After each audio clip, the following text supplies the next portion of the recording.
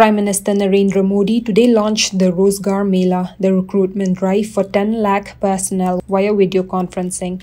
During the ceremony, appointment letters were handed over to 75,000 newly inducted appointees. In Meghalaya, Union Law Minister Kiran Rijiju handed over the appointment letters to the youth. The new recruits selected from across the country will join 38 ministries and departments of Government of India. The appointees will join the government at various levels, at Group A, Group B gazetted, Group B non-gazetted and Group C. The posts on which appointments are being made include Central Armed Force Personnel, Sub-Inspector, Constable, LDC, Steno, Income Tax Inspectors, among others. Union Law Minister Kiran Rijiju today informed that Prime Minister Narendra Modi will be making a visit to Shillong on the 7th of November.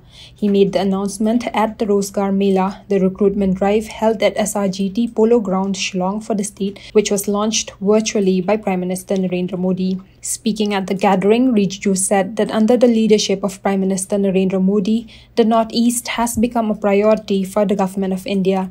He said that now, with the intervention of the central government, the Northeast region is becoming one of the fastest growing economies in the country. पहले के सरकारों के ज़माने में north east को बहुत extra territory, extra reason type treat करते थे।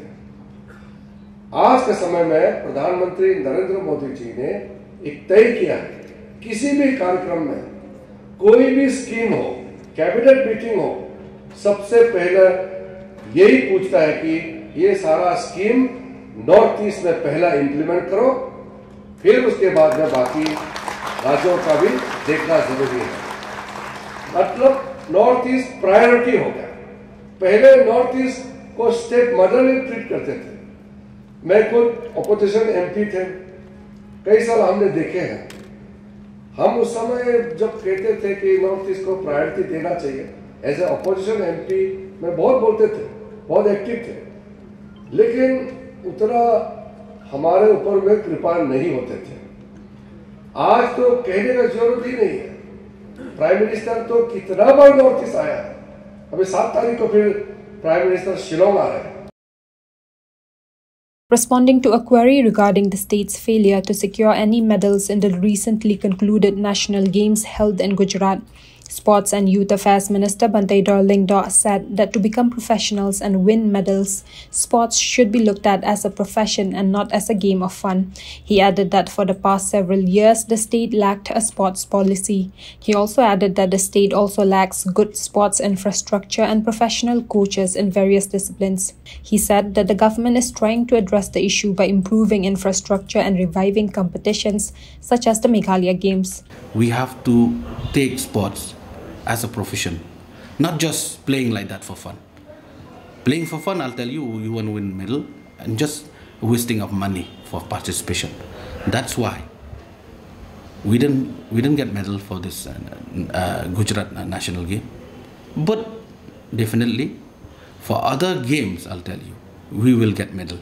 And we are into, a war footing to strengthen and come up with the best infrastructure like GN complex and other major infrastructure, PS Sangma Stadium and other, around Shillong and outskirts Shillong and within the state only. So that's why we need to have a good venue for practice also, and we need to have a good system. You see, I'll tell you, training is very important from the young age. Not, you just start playing football for the age of 15, but if we want to be professional, to be professional and to play a good game, I'll tell you, we need to start from the young age. That's why I'll tell you one thing. We have to have a game, a kind of Meghalaya game which we revive again. After 16, 17 years, we come up with the Meghalaya game again. And now we will have this Northeast Olympic. This this type of competition we need to have from time to time, which our youth, our athletes, they can take part. Then you will see the light of the day. You will see at least we will get some good result. Otherwise, I'll tell you, just wasting of money. That's why we are trying. Updating on the funding the state was to receive for the construction of multi-facility stadium to host national games by the Union Ministry of Social Justice and Empowerment, Sports and Youth Affairs Minister Bantai Dorlingdo said that the fund, which has been reduced to around 200 crores, hasn't been sanctioned by the central government as yet. He added that the state government has identified around 20 acres of land in New Shillong Township for the stadium. 200 crores something they brought down, but it's still lying with the government of India. It's the ball it's with the government of India to approve of to sanction that scheme. See, I'll tell you the coordination between, I'll tell you we already coordinate with the government of India, but once we get the information, it's lying with the government of India, with the finance ministry, to sanction the thing. No, that's why they said wait, let us sanction the scheme, then you can start. But till now we didn't get any information. Even last 1 month or so, I've already inquired that thing. Till now they haven't sent any. We didn't get any information. No approval. I mean sanction till now has not been done.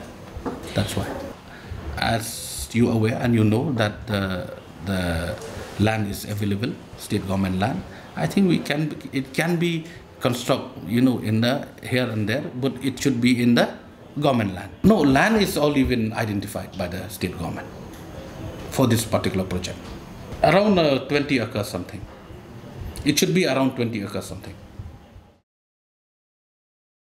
Speaking to press persons after attending the Rozgar Mela here in Shillong, Union Law Minister Kiran Rijiju today said that Meghalaya deserves more legislators from the BJP. He added that although the MDA government, led by the NPP, is doing a good job in the state, but if the BJP has a major role in governance, there will be more development and more benefit for the people.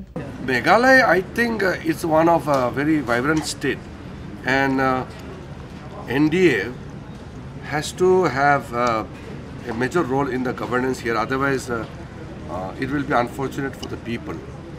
Meghalaya people have voted for the NDA led by the NPP, or Conrad Sangma's party.